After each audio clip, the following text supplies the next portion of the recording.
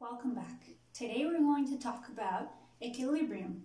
Equilibrium literally means when something is completely at rest and not moving. So that's the definition of equilibrium.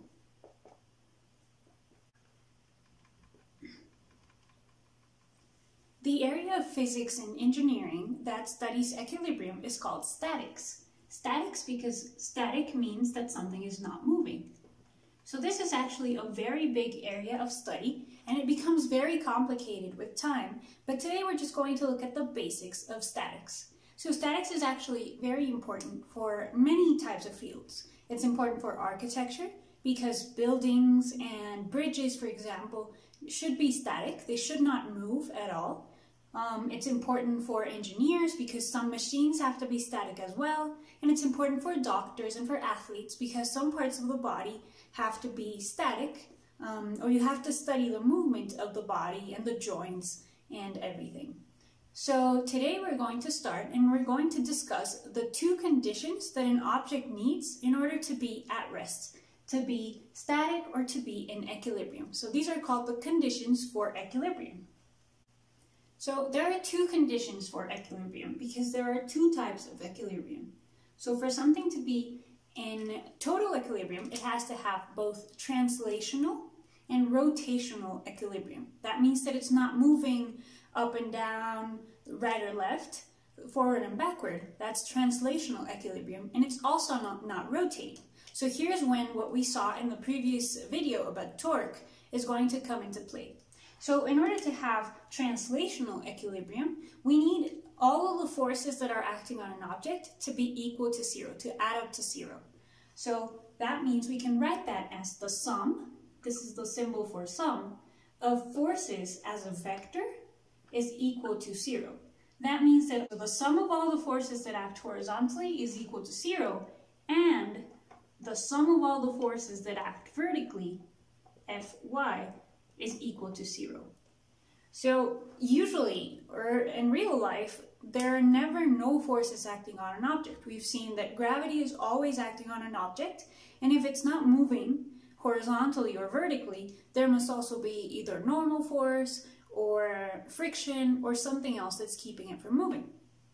So it's not that there are no forces at all. It's just that when you add up all of the forces, including the signs for right and left and up and down, they cancel each other out and you end up with a total force of zero.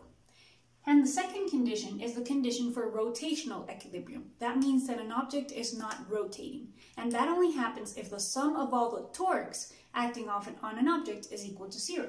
So we write that as the sum of all torques, and we write torque as this T, that is a little cursive and uppercase, is equal to zero. So what does that mean? There can be torques acting on the object, but all of the torques that try to rotate an object clockwise have to equal all of the torques that try to move the object counterclockwise so that they cancel out. So we can write this as this rule. Torques clockwise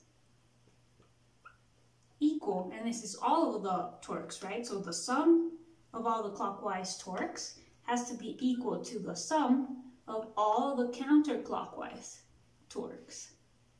So for an object to be considered in equilibrium, both of these conditions have to be met at the same time. If not, it's either not in translational equilibrium or not in rotational equilibrium. So let's do an example. So here in this example, I drew a seesaw. A seesaw is un sub y baja. And there are two kids. One weighs 30 kilograms and the other one has a mass of 25 kilograms. And they're sitting on two edges of the seesaw. We want to find at what distance this little guy would have to sit so that the seesaw is in both translational equilibrium and rotational equilibrium. So the sum of forces is zero and the sum of torques is zero. So we start with the sum of forces. So we have to figure out first all of the forces acting on this seesaw. So we're going to draw our free body diagrams like we used to do when we were studying forces. So we have the bar, and then we have, first we have a weight here represented by the kid of 30 times 9.8. So remember, we have to remember, never forget that the force of gravity or the weight is equal to mass times gravity, and gravity is 9.8. So the force is mass times 9.8, in this case 30 times 9.8. The force of the other kid is 25 times 9.8. And we also have a weight here, the weight of the bar, which we can just say W bar, and we have a normal force here. Why? Because the seesaw is on the support. So the support has to be making a normal force upwards, right there where it touches. So what we know is that the sum of forces has to be 0. The sum of forces in X is 0 because there's no horizontal forces. Here you can see all the forces are either up and down or down. And what we need is that all of the forces going up have to be equal to all of the forces going down, so that there is no net or resultant force and the bar doesn't move up and down. So basically the up force, which is only normal force, has to be equal to 30 times 9.8 plus the weight of the bar plus 25 times 9.8. Didn't fit, but that's all we can do with forces. That is going to happen naturally because if you remember when we saw forces, the normal force changes depending on what it needs to be. As long as the support is strong enough, the normal force can be what it needs to be so that the bar doesn't move up or down. It's never going to be more, it's never going to fly up because of normal force, and if the support is strong enough, it's also not going to crash into the support and go down. So that's what we could do with condition 1. But with condition 2, we can solve this problem and figure out at what distance the boy has to be so that the bar is in rotational equilibrium. So here we have to remember that this force is at a distance of 2.5, and this force is at a distance that we're trying to find. So this is our unknown. And we need to remember the equation for torque. So the equation for torque was distance r times the force F, right? So what we need to do is use this equation. All of the torques that try to turn the bar clockwise have to be equal to all of the torques that try to turn the force counterclockwise. So let's start with clockwise. So notice that these two forces are acting right in the center of rotation. The center of rotation of the bar is in the middle where the support takes place. So those two forces won't do any torque, since we learned last class that if the radius is 0, the torque is 0 times whatever the force is, so it's 0. So these two forces won't generate any torque. We don't have to worry about them. So we only take into account this force to the left and this force to the right. This one is going to turn it counterclockwise, and this one is going to try to turn it clockwise. So clockwise is this one, so we can write as an equation the force, which is 25 times 9.8, times the distance, which is x. That's what we're trying to find. And that's the only force that is trying to turn this clockwise. And counterclockwise, there's only this force. So the force, again, is 30 times 9.8. And the distance r is 2.5. And that's it. Since there are no more torques, that's the equation that we need to solve. So we get 30 times 9.8 times 2.5 over this part over here, 25 times 9.8. And you can notice that 9.8 is both at the top and at the bottom. That'll always happen because weights are always the mass times 9.8. So we can cancel 9.8. And this math is not that hard. 30 times 2.5 over 25. 2.5 and 25 are similar numbers, but 25 is 10 times bigger. So the only thing we need to do is divide 30 over 10. So this is the same as 30 over 10, which is 3. So basically, if you do it in your head or in the calculator, you're going to get a distance of 3 meters. That would be the solution to the problem when we're told at what distance the kid has to be for the bar to be in both translational and rotational equilibrium. Now let's move on to stability. When talking about stability, we have to talk about the 3 types of equilibrium that an object can be at. So an object can be in stable, unstable, or neutral equilibrium. When an object is at stable equilibrium, what that means is that if it's displaced slightly from its position, it will come back to its original position. So let's write that down.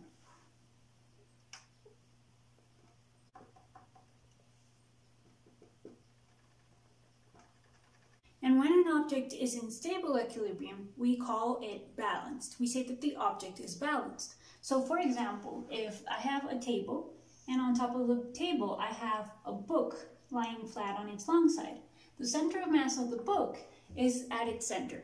Now what if I displace it slightly so that it's on this corner now, right? What's going to happen is that I lifted it slightly, but as soon as I let go, it'll come back to its original position, and it'll end up again as it was at the beginning. So that means that this object was balanced. It was at a stable equilibrium. But unstable equilibrium is when an object when it's displaced slightly, it continues displacing even further. So let's write that down.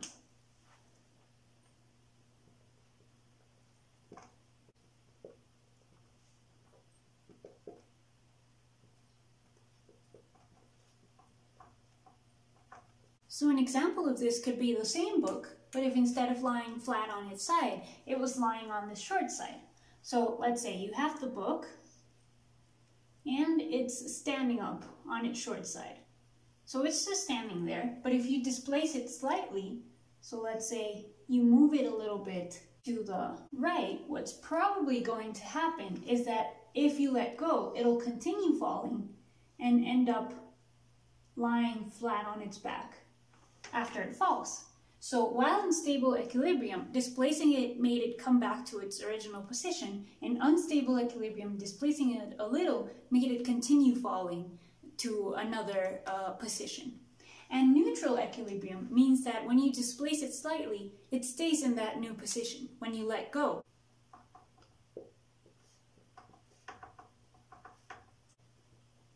So when the object is displaced, it stays in its new position, and this is generally the case of objects that roll. So for example, you have a table, and you have a ball here on the left of the table, and you move it a little bit. You move it, you displace it, you roll it so that now it's at the center of the table.